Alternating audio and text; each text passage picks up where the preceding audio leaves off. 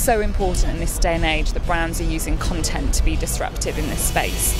You can't rely anymore on just plain advertising, whether that's in print or even digital. If you want to get to a consumer's heart, you definitely need to be using content to really capture hearts and minds. What we see now is that we have technology that just makes this disruptive creativity much more powerful. I do think that social media is pretty important, and it has been disruptive for a long time, for really the past decade or so. However, I think that going forward, what we see is that there are new forms of social that are going to become more important than what we've thought about so far to date.